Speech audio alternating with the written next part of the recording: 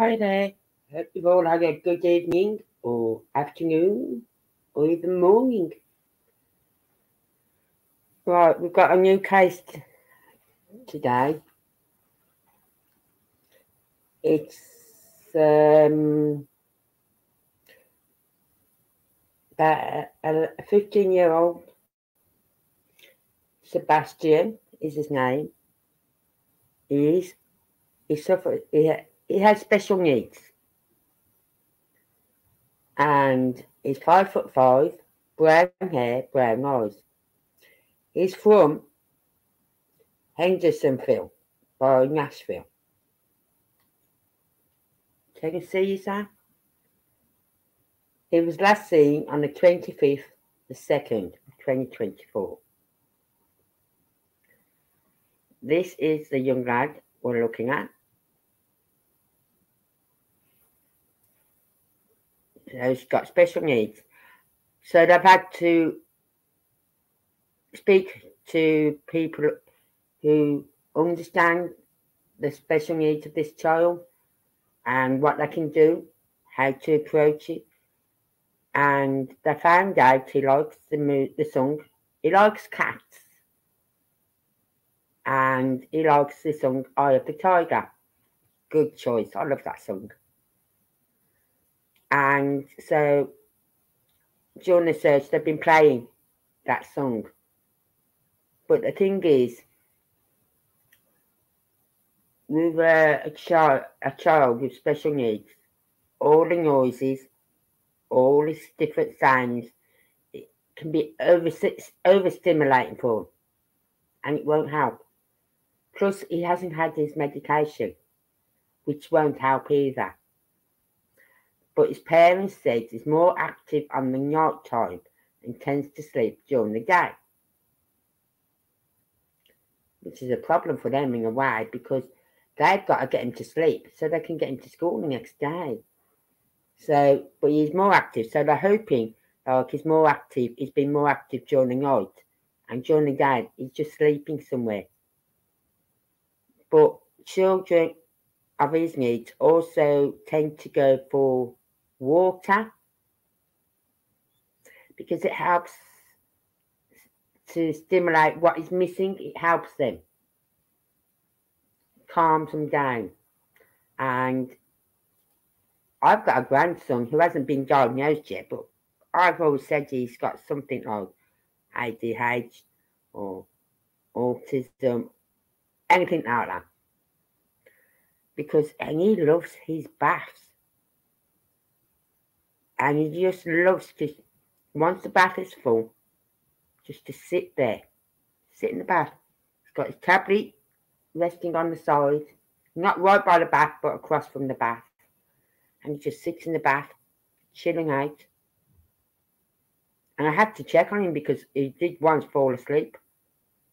So I have to check on him to make sure he's okay. And he's still in there, just sitting there in the bath full of water, watching his tablet.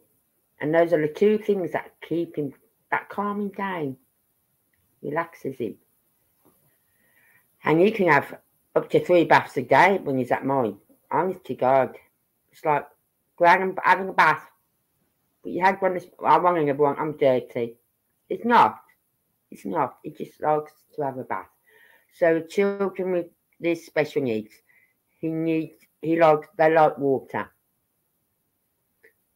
So if he's feeling confused or over anxious and there's too much noise around, he could go towards water, which will help calm him. Apparently, he went out during the night. Now, you could say, okay, why didn't the parents have the door locked? They did. But he's 15 years old. A child like this, of that age, it doesn't matter what needs he, what special needs he is. They know. They understand how to unlock doors. But he walked out the house on the night time because when his mum got up in the morning, he wasn't in his bed. So really, they don't know what time he left the house. So really, he could have had a good 6 hours by the time the mother got up. You know what I mean? So it all depends how many hours it was, how late or early it was during the morning, from when they went to bed to when they got up. What time he went out, but I don't know. They just don't know what time he left. Otherwise, they'd have stopped him. Anyway, this is the area we're looking at.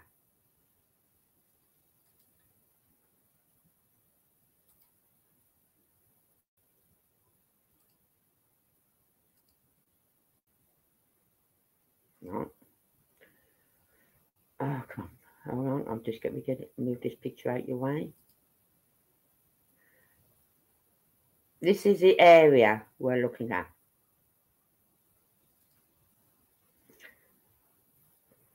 Right. Now just look at all that greenery, the woods, the forests, the trees. Right. If he's managed to get down here, look at it all. All that there. They've got to search all that. And they've got to search any rivers. Check the rivers. Because as I said, they do tend to go towards water. Because, especially on the night time, have you ever seen a lake or a river on the night time when the moon's hitting it? Shimmers. Right? So they have to check all the water things. And I'm not seeing any water as such around here. But I know when I punched in a certain thing, what was it I punched in? Was it one of them? It showed me a lake. So I know there's a lake around there somewhere, but I'm trying to find it.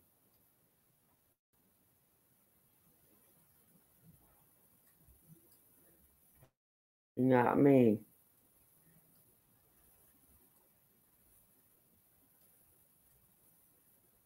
But it all depends which way he went as well. Like if he went along Long Hollow Pike and road towards, where is that? I don't know, north, east. Is that north up there, east, west, south?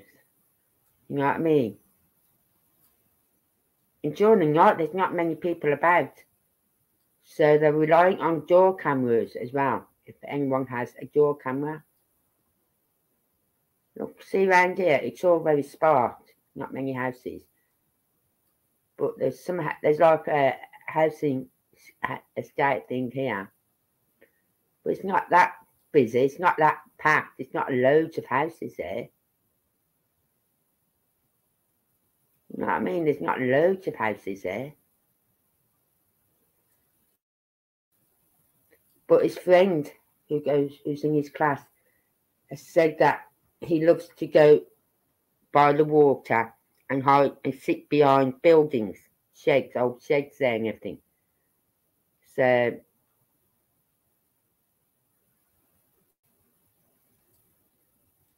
that was helpful because there's one pond, river pond. So that will have been searched, or hopefully will be searched. Do you know what I mean?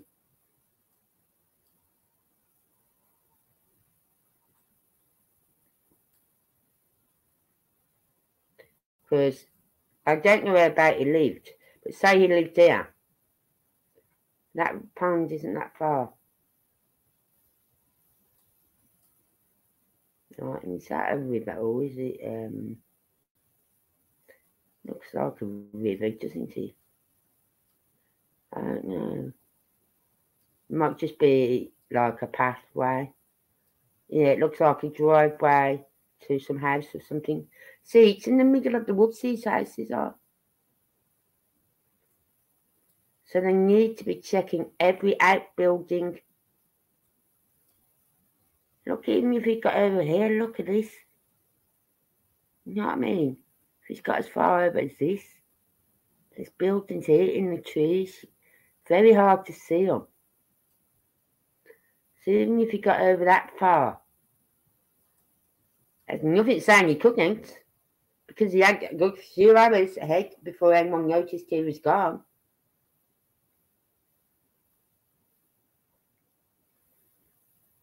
You know what I mean? But I can't understand why he would leave the safety of his home at night. You know what I mean? Because all people with autism don't like change. They really don't. They don't like anything to be different from when it was before. Right? So it's like if you're going to do a child's bedroom, talk to them about it first, because they will tell you what they like and what they don't want, because they don't like change. So if you've got to get them a new bed, talk to them and say, look, we need to get you a new bed. What sort of bed would you like? And if they say, but I like this bed, say, well, we can buy you a new bed like this. You know what I mean? They don't like change. And some don't like wearing shoes. Some don't like wearing tags in the clothes. It's horrendous. But they are very clever children as well. Very clever. So if all this noise going on around him, around here, he could be hiding anywhere. He could have climbed up a flipping tree. He could be sitting in a tree. Oh, I don't know if there's a river there. No, that's not a river.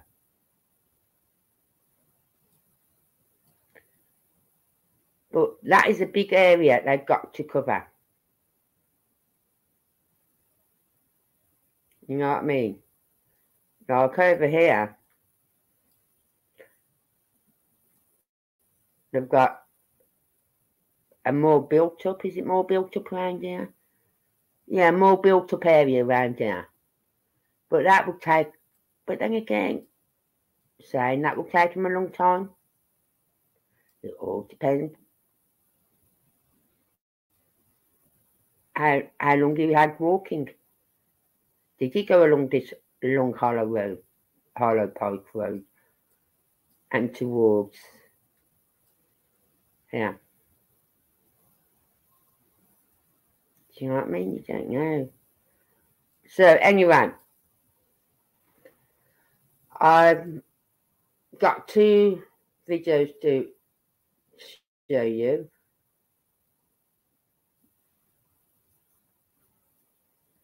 And which they are asking for help. Okay? So if anyone watches this on replay, is in this area, please help them out. Right. Let's watch this first.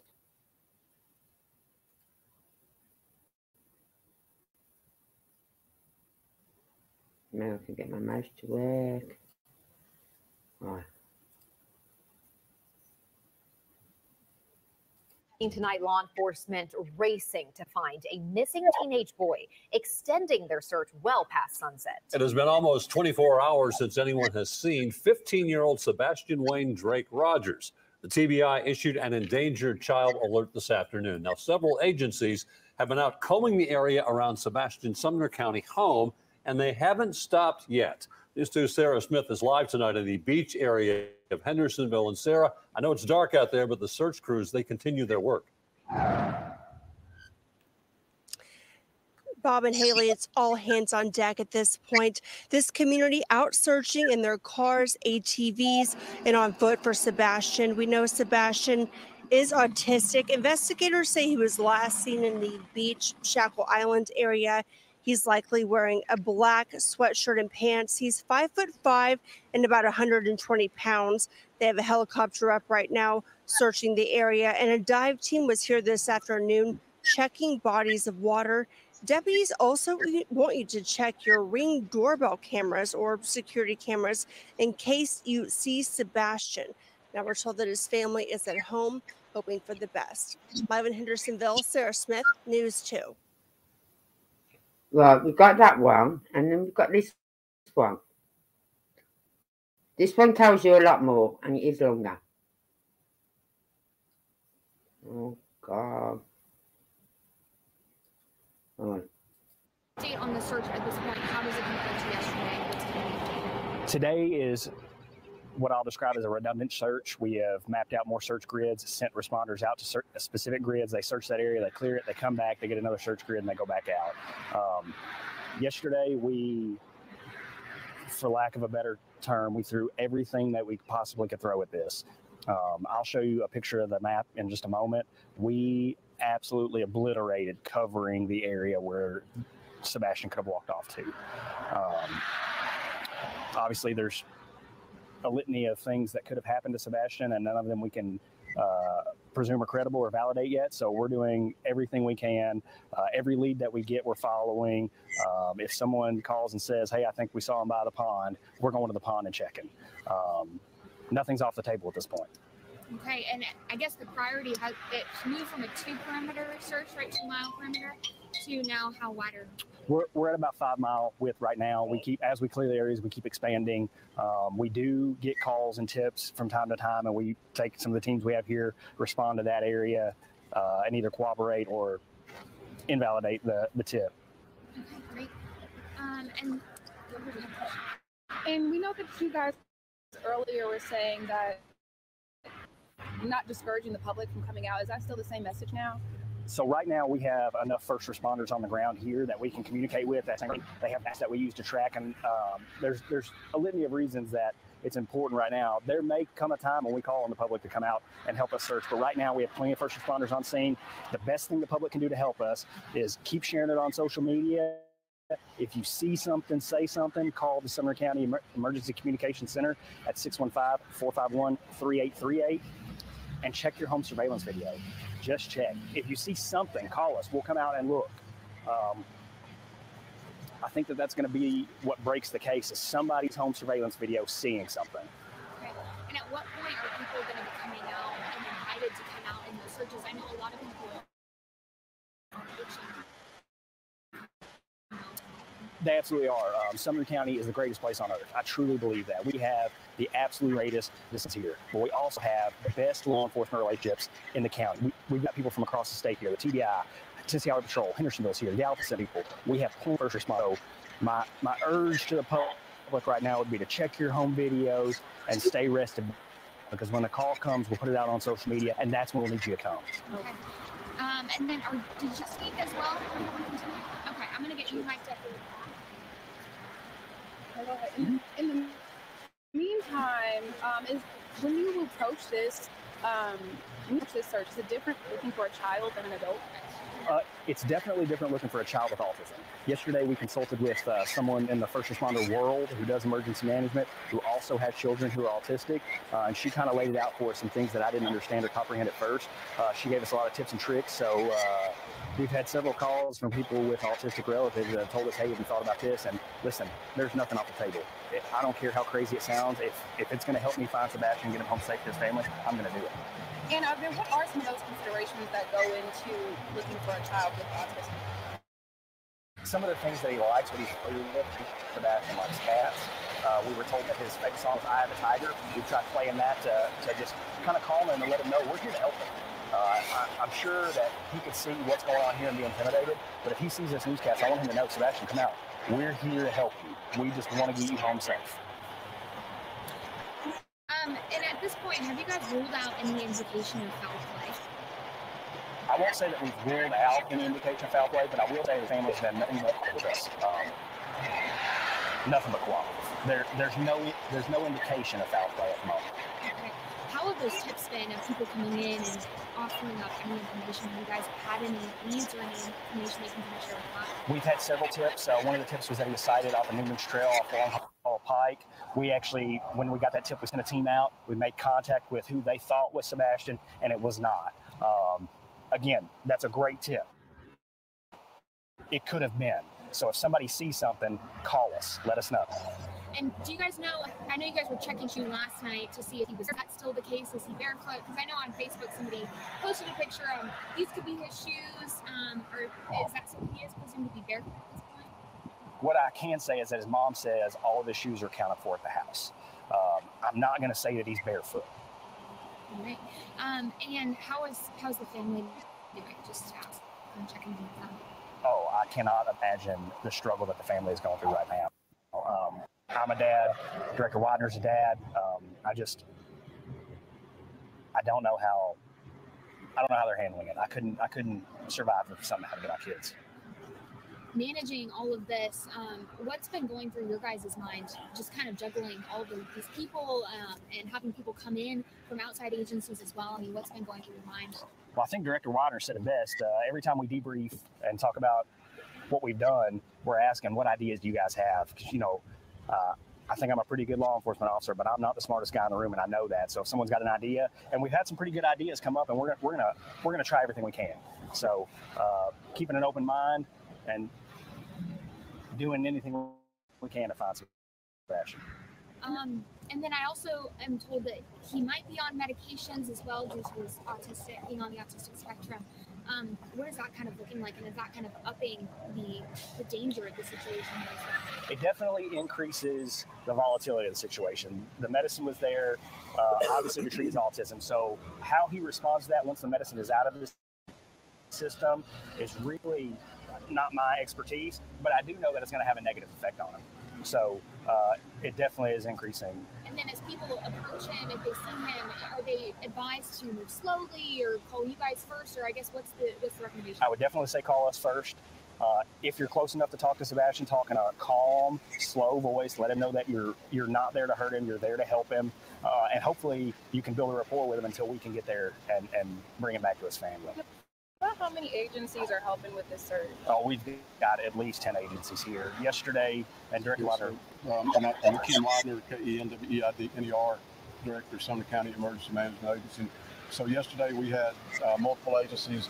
We had 220 searchers on the ground, and we bring them in and they go through operations, and they get assigned to search areas. So we're using a search program to track them, and they lay tracks from their cell devices, and we know where they're at, and they complete those search areas. They come back and they get reassigned, or we reassign them when they're in the field. So today we'll get a count on that, but I'd say we're over 150 searchers on the ground today, and multiple agencies, and THP helicopter, Chief went over, Metro's helicopter, TBI fixed wing, over 10 drones. We've got 12 K9 teams here.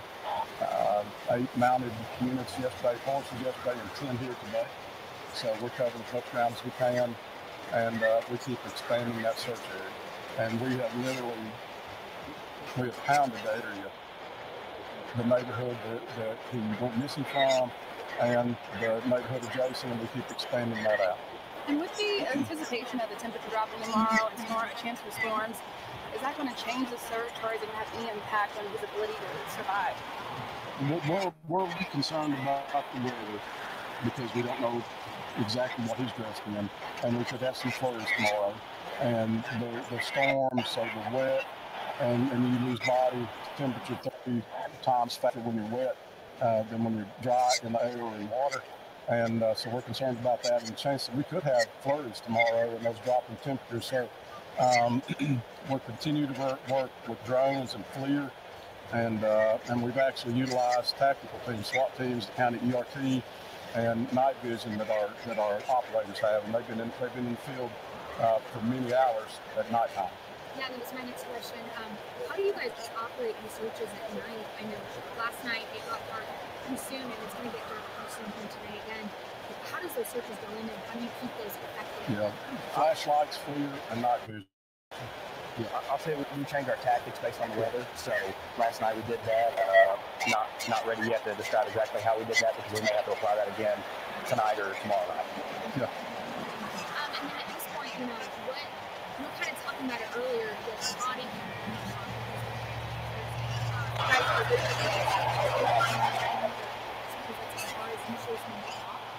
but are you expecting at this point to be tired, exhausted, sleeping? I mean, I guess what do you guys discuss? Teenagers are resilient. We're really hoping he has enough clothes on to stay warm, and we think that when he gets fatigued, he should rest. And he doesn't apparently doesn't sleep a lot at night, and he's more active at night, and you know, probably sleeps a little more in the day. So we hope he's laying down resting, and we just want to. We don't want him to outwalk the search, and the ground that he can cover on foot. We're working with that, and we're putting that into consideration when we create the areas that we search. And then who's helping out with the aerial? There's multiple agencies. TBI's helped, Metro Nashville's helped, Tennessee Highway Patrol's helped, our drone team, North Star has helped. Wilson County is going to come help with some aerial coverage. The Sumner County Emergency Management drone team has been phenomenal. There's really no limit. If there's a resource out there that can help us, we've called and we've asked for it. Pretty much every county every agency in the county, and then counties from across the state, quite honestly. And with the plea, and I think I heard Chief talking about that earlier. We have a lot of people wanting to volunteer, and we are really looking to put trained personnel on the ground that are familiar with search and operations and have the ability to perform limited rescue operations. And we've got teams on standby if we have a rescue situation. And so there's a lot that goes into that, and we can track these personnel a lot easier. So. Are divers still on scene as well, helping out? They're on standby. They're on standby. Is there anything else that you guys want to add on that I've missed? Continue to share the social media page. If you see something, your surveillance video, those are really the huge things that the public can do to help us right now find Sebastian. We had a lady walk up today with a child who's autistic. They're from Watertown, and the little boy wanted to tell us where he thought Sebastian could be. And he told me very forthright where he thought he would go if he were lost. That he would go towards creeks, and he would go behind buildings and the different things that he would do. And he told his mom this morning that he wanted to come up here and tell us where he thought Sebastian might be. Right, so more than a week after they went missing, police in Australia believe they have recovered the body. Right, so that's what we've got so far. Right, so not a lot of information, but enough information that they are relying on doorbell cameras, really, and any other cameras like street cameras and things like that. They're picking up on there.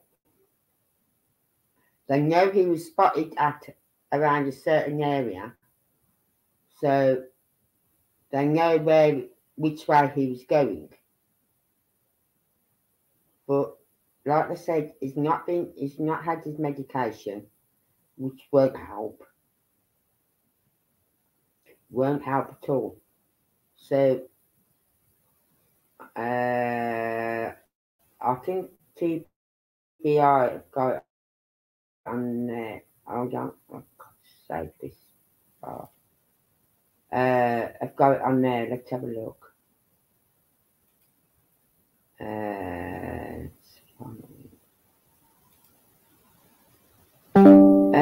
God. Yes, it is.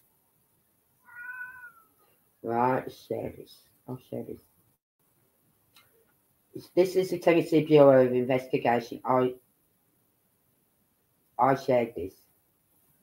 Right.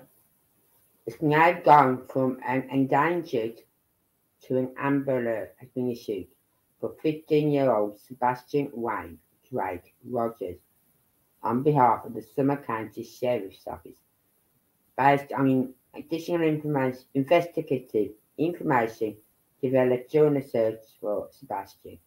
An amber alert is being issued.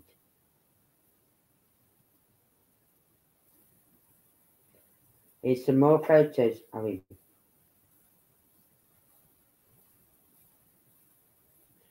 It's very distinctive, his face, you know what I mean? So, there's more photos of him anyway. So please, if anyone lives in this area, knows anyone in that area, knows this lad, please get in touch with TBI. Right, TBI. Or Summer County Sheriff's Office. I haven't got there was a number. Yes. The number is TIPS, SCSO, Summer County, what would that stand for? Summer County Sheriff's Office. Summer County Sheriff's Office at 615-451-3838 or 1-800 TBI find. I'll read it again. SCSO, contact SCSO at 615-451-3838 or 1-800 TBI find. If anyone sees this lad, knows this lad, approach him calmly. Don't go running up to him. Don't go shouting his name. Oh, because it'll just scare him. And he'll just run. Walk up to him and say, oh, hello. You know what I mean?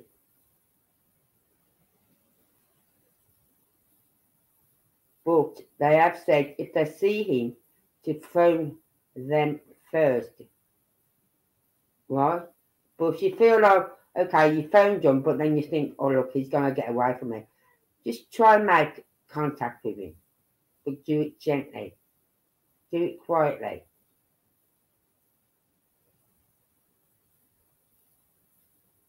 But there's his picture again.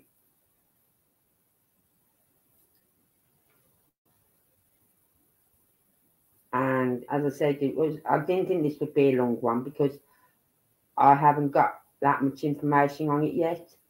But we'll go to the maps again.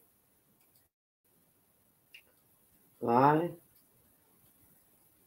This is where we lived, round this way, I believe.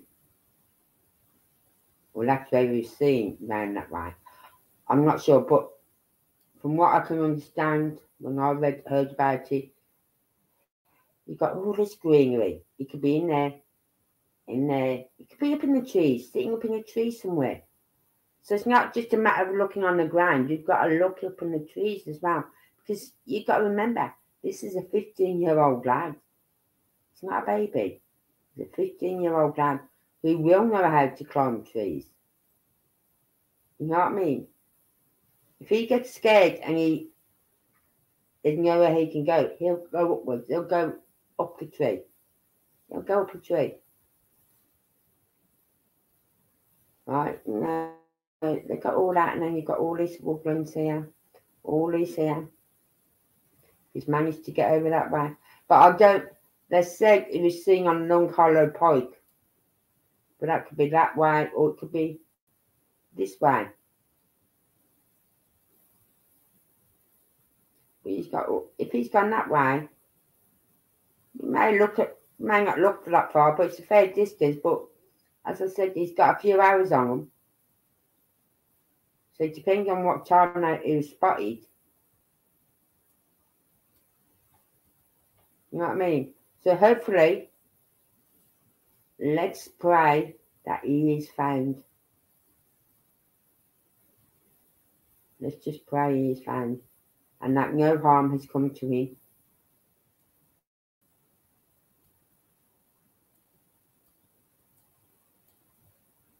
See what I mean? It's just so dense. You've got all these little... No, you've got something there, like a house there, and something here. And that looks like a dirty, green, muddy river, pond. But the divers, they haven't brought out yet. They've got them there, but they haven't used them yet. So, but as I said, if he's going along this road, he could have dived into the water anywhere along here. Or if he's going that way, you've got wooded area here, you've got open fields, wooded area.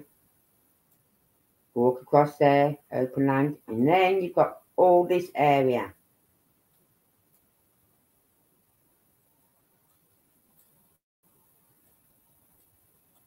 It's amazing how far a 3-year-old can walk, believe me. So you imagine a 15-year-old. I used to walk 3 miles to school and 3 miles home and still have plenty of energy to go and walk around for hours and hours and hours. You know what I mean? So they can walk a fair distance without getting tired. Especially if he's a nighttime person. He'll be more active during the night, so he'd walk further during the night. So if he's been walking during the night, he might be sleeping during the day. So we just got to hope that he is found and he's got home to his family. Now, I understand there's a press release coming soon. Right. So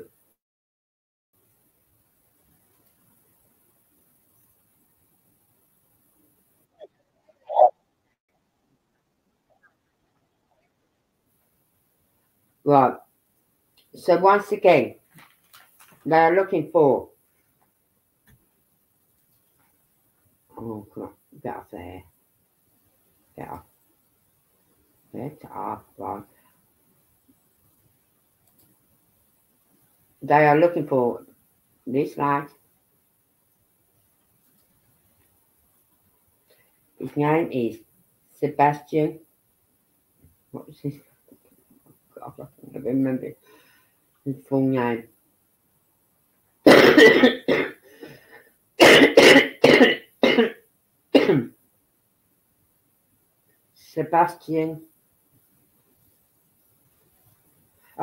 Sebastion Wayne Drake Rogers. He's 15 years old, autistic. He was seen today near Stafford Court in Hendersonville. Where's Stafford Court? I'm going to pop it in here.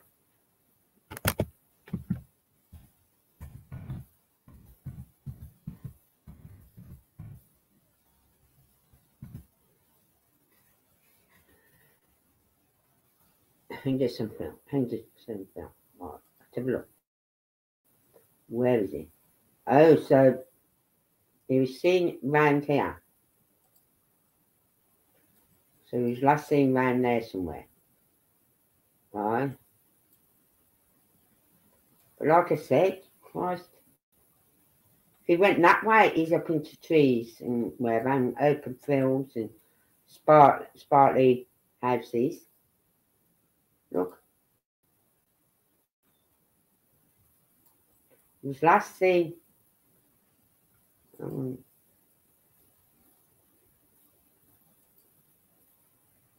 Stafford Court, was he?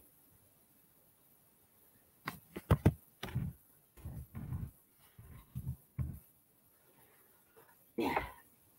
So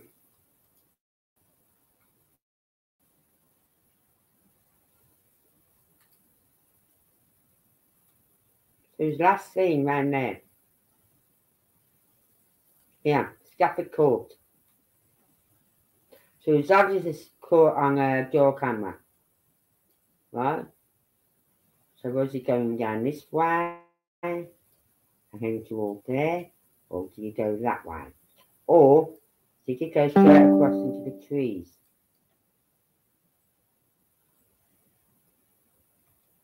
Do you know what I mean? We don't know. And that's what they're looking at now. So anyway, he's 5'5", brown hair, brown eyes. If you have any information, contact SCSO at 615 451 3838 or 1-800 TBI find.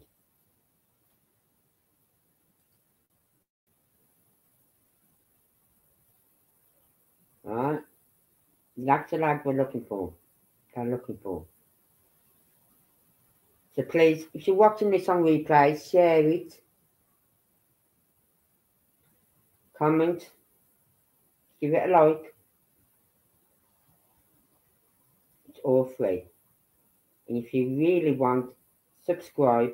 That way you won't miss any of the lives. You'll be first to see it, first to hear it, before it goes on to Twitter. Okay? So, until then, this is a short one, but it's...